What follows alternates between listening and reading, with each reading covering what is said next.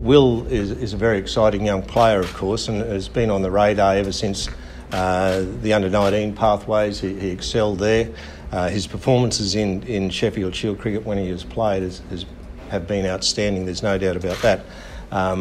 We obviously check on our players these days. We get reports, whether it's Will or whether it's anybody else, medical reports, and all reports are that he's fine, fit and available to play if required. Yeah, well, Shaun certainly hasn't done what we would like him to have done over the last period, of course, and I'm sure he would say the same thing. As far as the Ashes goes, that's a little way off. He now has an opportunity in one-day cricket to get some form back, and then we'll worry about that when the time comes. But the door is certainly not closed. Obviously, we're looking now, after the Indian series, to shore up our top order. There can be no doubts. And as Justin Langer quite rightly points out, that's the engine room. You know, we need that to be strong if we possibly can. So Joe Burns has a record in Test cricket. He scored hundreds. There's no doubt about that. And he has been in good form leading up to when the Big Bash started, of course. Matt Renshaw, on the other hand, is a very, very highly regarded young player. We know he can score a lot of runs. He's done that in Test cricket. He scored a lot of runs in England when he went over there playing county cricket. And of course, you know, with the Ashes in mind, we thought it was an appropriate time now to get him back and in around the group with a view to looking forward. Yeah, look, I have no doubts Marcus Harris has done very, very well. He really has looked the goods against, and we must also acknowledge, a very, very strong Indian side and Indian bowling attack. Probably one of the better ones we've seen out here from India for some time. He has looked the goods as an opening bat. There's no doubt about that. Travis Head has done reasonably well as a player coming through. We'd like to continue, obviously, to encourage him.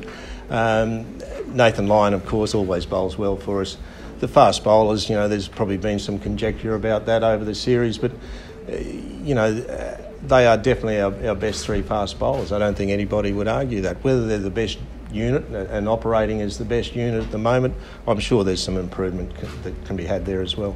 With the communication thing, I would like to clarify that if I possibly could. I won't get into individual cases, of course, but the procedure is, of course, when we select a side, players are notified by myself. This is what I do. Notified whether they're in, and those that have been left out of the previous team or squad get notified. They are given a reason. It may well be 2, 3 lines or what have you, because I'm up front and say the truth. So from there, if there is any further clarity required, we encourage them to either call me back or ask for another meeting, etc., so we can go through it again. We also encourage all the state coaches to encourage their players to give me a call if they want some feedback, give the coach a call if they want some feedback, etc. So there's an open line of communication. It's their careers, so if they're unclear about anything, we'd like to think that they can get some clarity if they want and take some ownership of their careers. The state talent managers as well are encouraged to encourage the players to give us a call, as is the chairman of selectors from their respective states. So there's an open line of communication. But with Matthew Wade, it's fantastic that he's scoring a lot of runs. It wasn't long ago that he was in our test squad. He struggled and we obviously dropped him. He was wicket-keeping at that stage. He's playing as a wicket-keeper batsman for Tasmania, and it just so happens we have a wicket-keeper batsman in our test match side right now, and that's Tim Payne, who is the captain. It is, as I suggested, it's great to see Matthew scoring some runs, but if Matthew wants to be considered as a straight-out batsman, it would be nice to see him batting up a little bit higher for Tasmania, and that conversation has been had. There's nothing to do with that at all. And sure, when we look at teams now, we obviously take into account players' characters, but I can assure you there's no issue there whatsoever. On the first part, of course, Glenn hasn't played Test cricket for us for a while, and I guess right here and now, we are wanting him to focus on white ball cricket with the World Cup coming up. Obviously, when there's a position becomes available in the batting lineup, it depends where that position is and the type of player we require.